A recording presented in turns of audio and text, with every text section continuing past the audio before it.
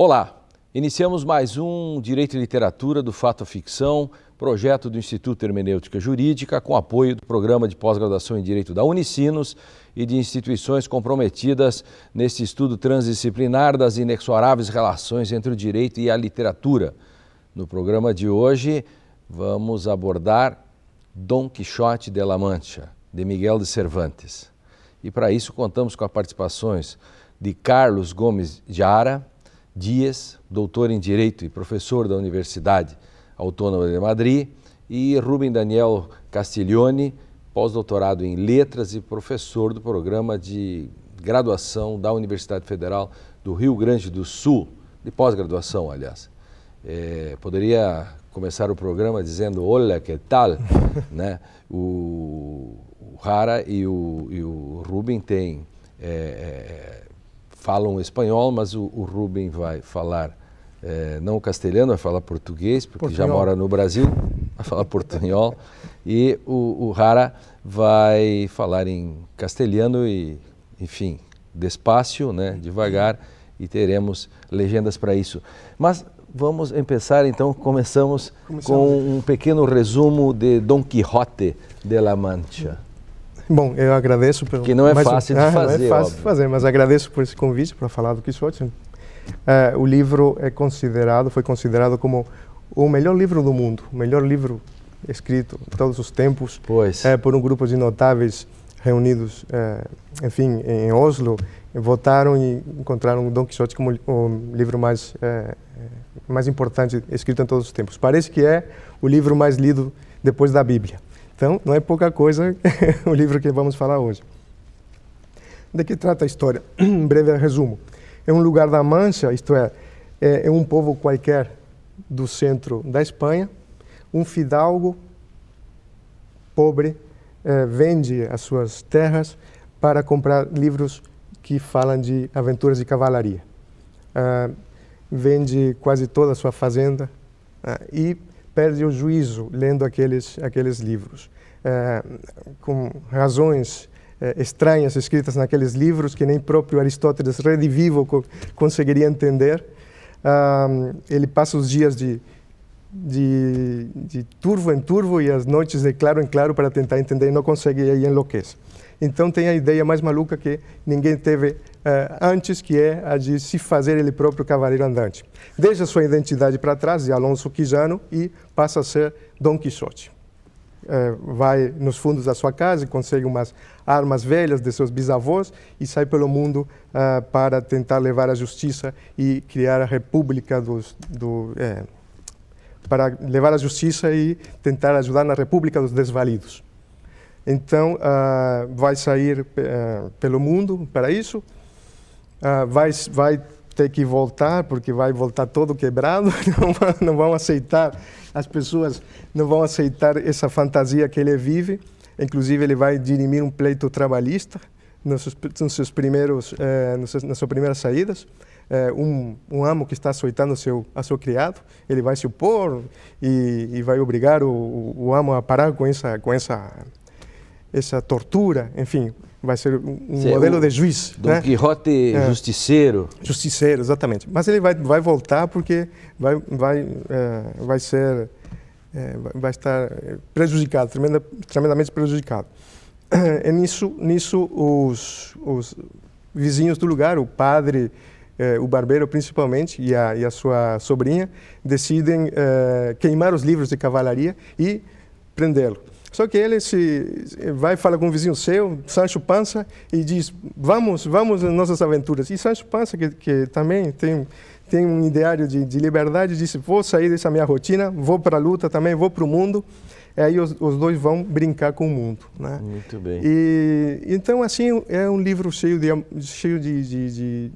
humor, tem ironias, enfim. Mas... vai ter uma série de sucessivas peripécias, vão haver contos intercalados dentro do primeiro livro. São 2 livros. São 2 livros que se leem hoje como um só livro, de 1000 páginas. E ele vai voltar no final do primeiro livro engaiolado, né? Como um louco engaiolado. Já no terceiro livro, no segundo livro, que é a terceira saída, ele vai agora ir em busca da sua amada Dulcinea, que Dulcinea del Toboso, que na verdade era Aldonza Lorenzo, prostituta do povo que ele tem como a sua dama, a grande dama. E vai também enfrentar uma série de aventuras, só que agora vai ter um episódio muito importante, que é o episódio dos duques, no momento que ele se encontra com os duques. Aquela realidade que ele imagina, toda aquela fantasia, agora passa a ser verdadeira. Isto é, os duques proporcionam um palácio, um castelo, nomeiam Sancho o governador de uma suposta ilha, a Barataria, e isto faz com que Dom Quixote seja, não sei como dizer, mas ele vê a realidade, né? Na realidade, sua fantasia na realidade, e aí ele se sente mal com isso, e ele é tido como um cavaleiro, como uma pessoa que está louca, e ele se dá conta da sua realidade, e aí começa um momento de tragédia na obra, né? Uma coisa triste na obra. Até que no final, só para completar, o bacharel do lugar, do povo dele, Sansão Carrasco, o franzino Sansão Carrasco, o derrota e o obriga a voltar a seu povo. E já não tem mais ilusão, ele morre em meio à consternação geral. Dom Quixote era um fidalgo, né? Fidalgo é hijo de algo, né? Quer dizer, era um homem de bem que acaba perdendo suas coisas, enfim. Carlos, como podemos, são várias leituras do direito em Dom Quixote, por onde nós começaríamos fazendo uma incursão do direito en Don Quixote? Probablemente el capítulo más interesante desde el punto de vista del derecho es el famoso capítulo de los galeotes. Los galeotes eran los que estaban condenados a galeras.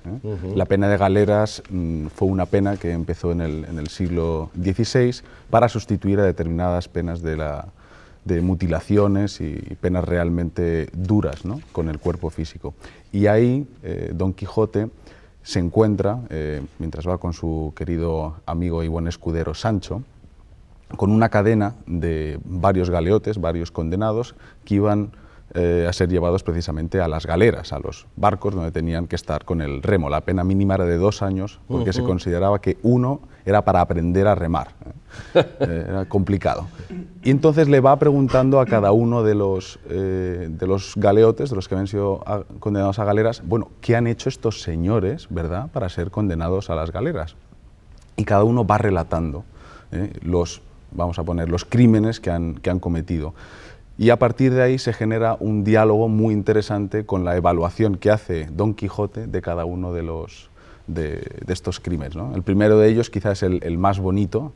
Dice, preguntado la persona en concreto, que era de Piedrahíta, que es un pueblo muy pequeño de Ávila, dice, bueno, yo he sido condenado por enamorado. Claro, como ya ha relatado Daniel, ¿verdad? Él era un gran enamorado de Dulcinea y dice, bueno, si por eso se es condenado a galeras, yo tendría que estar toda mi vida remando, ¿no? Era una perspectiva bastante interesante. Y después hay diferentes galeotes, cada uno con su historia. Ele estava enamorado, apaixonado por uma cesta de roupas. E tão apaixonado estava que se abraçou a cesta, mas não era dele. Claro. Ele levou a cesta, mas não era dele. Quer dizer, roubou, né? Claro. Há vários níveis de uma apreciação. O direito em Dom Quixote dá para dizer que são vários níveis. Quer dizer, há um direito, digamos assim, natural, há um direito dos homens. Y de esa perspectiva de Don Quixote se puede decir. Sí, de hecho es muy bonito la reflexión que hace Don Quijote cuando le han dicho todos, le han relatado todos los crímenes que han cometido. Dice, no es poco duro el caso, es decir, es muy duro el hacer esclavos a quien Dios y naturaleza hizo libres. Listo.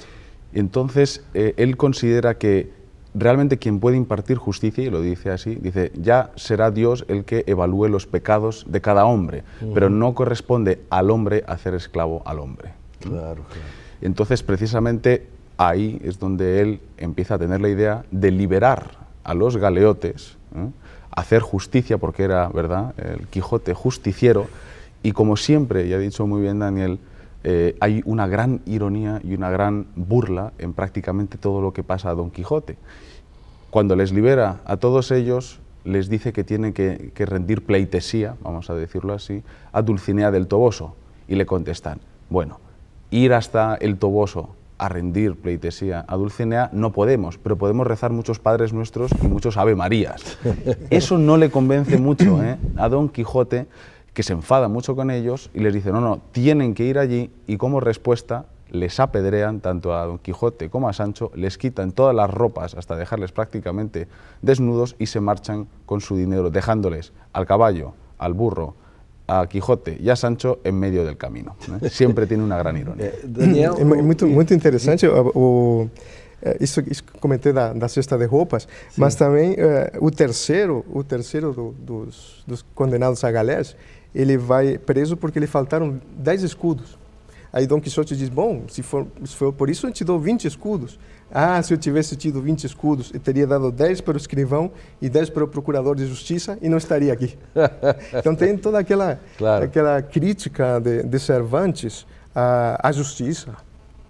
Claro, e contextualizando, porque é uma mudança, é uma transição do medievo para ainda uma perspectiva não moderna, né? Quer dizer, essa passagem, embora... E tem muito a ver com a vida de Cervantes, né? Com a própria vida de Cervantes. Esteve preso era coletor de impostos, se não me engano, né? Mais voltado para as letras, obviamente se perdeu nas contas e esteve várias vezes preso. Então, ele sempre tem esse ideário de liberdade, obviamente. No nosso imaginário social, por exemplo, há sempre a questão das atitudes quixotescas e isso criou-se a partir disso essa constante metaforização da própria metáfora, né, de Dom Quixote. Isso, a literatura tem esse poder de, a cada momento, ser um instrumento de análise da sociedade, assim como para o direito também, não é verdade, Daniel? Sem dúvida, sem dúvida. Sempre que alguém tem um ideário, um desejo, vai pelo mundo querendo realizar alguma coisa, e muitas vezes são coisas bastante difíceis, e taxado de quixotesco. Claro. Quem são os moinhos de vento do direito contemporâneo? Los molinos del viento del derecho contemporáneo. En parte, y esta es una de las cuestiones que siempre tiene el libro del Quijote, frente al imaginario, ¿verdad?, que tiene el propio Quijote, está la llamada a la realidad de Sancho, ¿no? Sí. Entonces, probablemente los molinos de viento del derecho contemporáneo, sobre todo desde la perspectiva penal, que podría ser la nuestra, es la inexorable expansión del derecho penal moderno. Es decir, siempre hay una expansión que es prácticamente imposible de parar, y por mucho que se vaya contra los molinos de viento, lanza en mano, al final lo que termina ocurriendo es que uno acaba debajo del caballo, ¿verdad?, en el suelo, tumbado por la expansión del derecho penal. Yo pensaria que a expansão do direito penal poderia ser o mais parecido. Penso que sim, eu acho que muito bem colocado. Para quem está ligando agora, Dom Quixote de la Mancha nós estamos aqui discutindo com o Ruben Daniel e o Carlos Gímez-Jara, Miguel de Cervantes. Há muita gente que queria discutir esse tema. O Daniel agora, que também se formou em Direito, né, tá com a dupla responsabilidade a partir de agora, mas essa questão dos moinhos de vento, hoje, a luta contra os moinhos de vento, dizer, toda essa questão da realidade, ficção, loucura, etc., que Carlos coloca agora com relação à expansão do direito, né?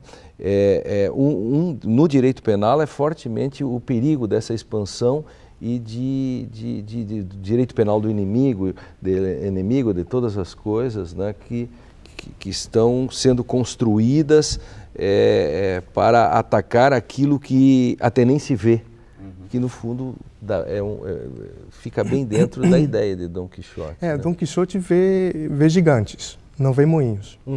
O problema é que os gigantes não são gigantes. Isto é, o que ele vê, ele enxerga como gigantes, não são gigantes. Por quê? Porque não são gigantes. Ora, porque o sábio Freston, encantador, transformou os gigantes em moinhos de vento. Ele sempre tem uma explicação para isso. Isso lembra um escritor que há pouco tempo atrás, com sua bengala, foi a um político de muito prestígio e começou a bater na cabeça dele, dizendo: Freston, Freston, tipo, trocaste meus sonhos por essa crua realidade. Isso é um episódio que aconteceu há pouco tempo no Brasil. Né? E quando ele foi preso lá em Brasília, perguntaram: mas o que o senhor queria dizer? Leia Dom Quixote. Isso foi bem interessante, isso, leia Dom Quixote. Mas, Carlos, a literatura, né, o modo de... O direito pode... eu tenho insistido nessas perguntas. O direito, principalmente o direito contemporâneo, massificado, ele não carece, ele não precisa de grandes narrativas para que ele possa, talvez, conseguir mostrar a dura realidade do direito?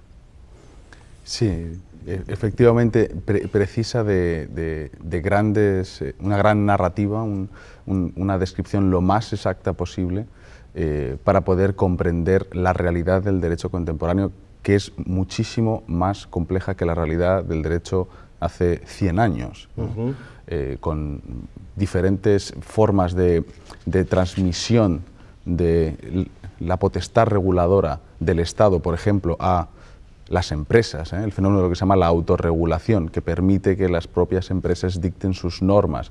Hay una privatización algunas veces del derecho que es sumamente compleja y en general, sobre todo, como le digo, desde el punto de vista penal es muy relevante, la disminución de las garantías que comporta ese tipo de expansión del derecho son realidades que muchas veces no se quieren aceptar. Muchas veces se quiere seguir viendo que son gigantes que a lo mejor se pueden vencer, pero si se viera que son realmente los molinos, el análisis y la aproximación que se haría a ellos sería sustancialmente diferente. Seria substancialmente diferente.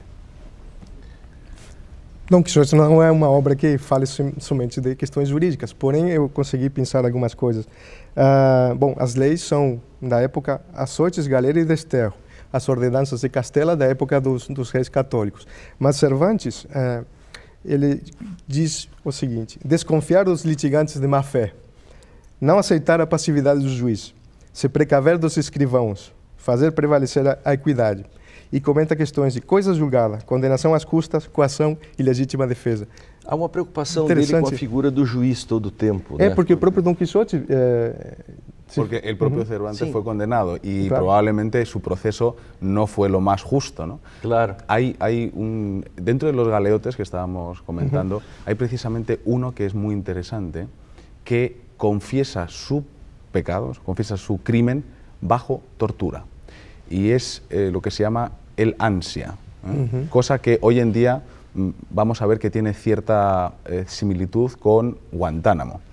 El ansia consistía en meterle agua por la nariz al que estaba siendo investigado, pesquisado, ¿verdad?, hasta que confesara que había cometido un crimen. Claro, eso al final uno confiesa hasta que ha matado a Jesucristo prácticamente, claro, confiesa lo que le pidan, ¿no? Todo. Y lo curioso es que en aquella época era muy normal considerar que la confesión bajo tortura era perfectamente legítimo, cosa que hoy en día prácticamente todos los ordenamientos, todos los sistemas jurídicos consideran que no es válido. La época de Inquisición. Correcto, correcto. Y de hecho la Inquisición aparece ahí, la Santa Hermandad, ¿verdad? Los bandoleros, la Santa Hermandad. Claro, tienen que, cuando les libera Don Quijote y le dice que tiene que ir a ver a Dulcinea, ellos dicen, no, nosotros no podemos ir a hacer eso, entre otras cuestiones, porque tenemos que huir de la Santa Hermandad, que seguro nos va a perseguir cuando sepa que nos han soltado libres, ¿no? Con lo cual, en el fondo siempre hay ese tipo de reticencia, de no fiarse mucho de la justicia, que aparece, como digo, incluso en el episodio de los galeotes, diciendo, usted ha confesado bajo tortura, esa confesión es perfectamente válida, ¿no? Hoy en día una de las cosas que más se recriminan en el ámbito de la prisión de Guantánamo y de las confesiones que ahí se obtenían, es que eran utilizadas unas técnicas de sumergir la cabeza, ¿verdad?, de los prisioneros en la realidad no Iraque. E muito interessante agora que mencionas Guantánamo, porque fizeram uma pesquisa, quais os livros que os presos de Guantánamo escolhiam. Tinha 10.000 livros, uma biblioteca de 10.000 livros.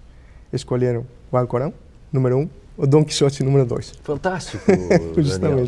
Fantástico. Justamente. Olha, eu não sabia desse detalhe, eu não sei se Carlos sabia, mas escolher Dom Quixote dentro de Guantánamo e com essa apreciação que Carlos acaba de fazer, né? E nós olhando em roda no mundo, o modo como as prisões ainda funcionam e o modo como nos subterrâneos nós ainda estamos extorquindo prova, né? Embora nem confessemos nós, mas as coisas continuam acontecendo. E isso mexeu muito com a comunidade acadêmica, com os leitores, com escritores, com professores. Aí surgiu a ideia, qual é o livro que você levaria para a prisão? Sim, claro. Qual é o livro que você levaria? Dom Quixote ganhou mais uma vez. Nós estamos nos minutos finais, eu pediria assim, uma rápida, assim, 1 minuto cada um, devo ter 1 minuto e meio para cada um, porque a importância, a leitura é óbvia, é o livro mais importante do mundo, ou um deles, e por que os juristas devem ler, não para ficar mais eruditos, mas por que um jurista ou por que um professor pode usar hoje Dom Quixote, tanto na aula de teoria do direito, como eventualmente uma aula de direito penal? No que isso é importante, Carlos? Desde mi punto de vista es obligada la lectura del Quijote, entre otros muchos motivos, por uno.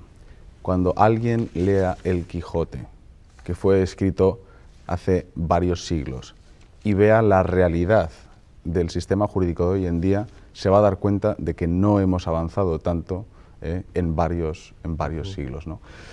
La descripción que hace de muchas de las instituciones que había entonces, la descripción que hace en general de la persecución nula al final, ¿verdad?, de determinados idearios, y la voz, a mí una de las cuestiones que más me gusta es siempre la voz de la realidad que tiene Sancho a lo largo de toda la maravillosa novela, deben dar al jurista contemporáneo yo diría unas ganas de tratar de cambiar más lo que hay hoy en día para que no se parezca tanto a la realidad jurídica de Don Quijote. O papel de Sancho é tão importante como... Muy importante, es el papel de la realidad, siempre todo o tempo chamando, né? Sí. Los pies en la tierra. Como o escravo que andava do lado na Roma Antiga, disse assim, lembra-te que és mortal, lembra-te que és mortal. Diga. Por que ler? Por que não ler? Porque uma leitura obrigatória, claro. Não tem, por favor. Um canto à liberdade. Um canto à liberdade, sem dúvida. É uma boa definição. Sem dúvida. É uma boa definição. E também essa narrativa para mostrar o papel da literatura, de sua atemporalidade. Exatamente, perfeitamente. De que você explica ou você consegue ver as coisas e não precisa ser datada, porque ela nos traz essa grande questão. E agora, você que está nessa duplicidade, porque também está formado em Direito, isto fica mais forte ainda nas leituras, né? Claro, ajuda, sem dúvida. Isso agora, né? Sem dúvida. Isso é muito importante. Eu quero... diga rapidamente. Podemos mencionar também algumas influências que teve na literatura brasileira, o Dom Quixote, né? Principalmente no século XIX, com Machado de Assis, se lembrarmos o Alienista. Eu tinha esquecido, eu tinha jurado que eu queria trazer isso, a questão do Machado de Assis e Dom Quixote. Não deu tempo, temos tantas coisas para falar. Quero agradecer, Carlos, quero agradecer os meus convidados, agradecer o Daniel, quero agradecer os nossos telespectadores, né? de todo o Brasil que nos acompanhem neste Direito e Literatura, hoje um Direito e Literatura tão esperado para discutir Dom Quixote. O tempo é curto, mas nós queremos apenas instigar o nosso leitor para que leia, esse é o nosso papel. Nós temos um site, você pode baixar este programa e outros no www.unisinos.br, /Direito e Literatura, na hora, sem custo, e você também pode nos mandar sugestões para o nosso mail, ihj@ihj.org.br, e pode nos mandar também cartas pelo bornal do Dom Quixote ou pela bolsa do Sancho Panza, que de algum modo isto chega até as nossas mãos e podemos responder depois. Graças, Carlos. Gracias, Ruben Daniel. Hasta pronto.